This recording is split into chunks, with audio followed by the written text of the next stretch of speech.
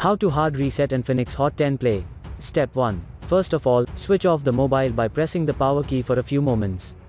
Step 2. After that, hold down volume up and power button for a couple of seconds. Step 3. Release the power key when the Infinix logo appears.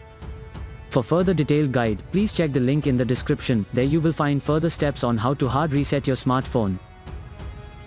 For further detailed guide, please check the link in the description. There you will find further steps on how to hard reset your smartphone. For further detailed guide, please check the link in the description. There you will find further steps on how to hard reset your smartphone.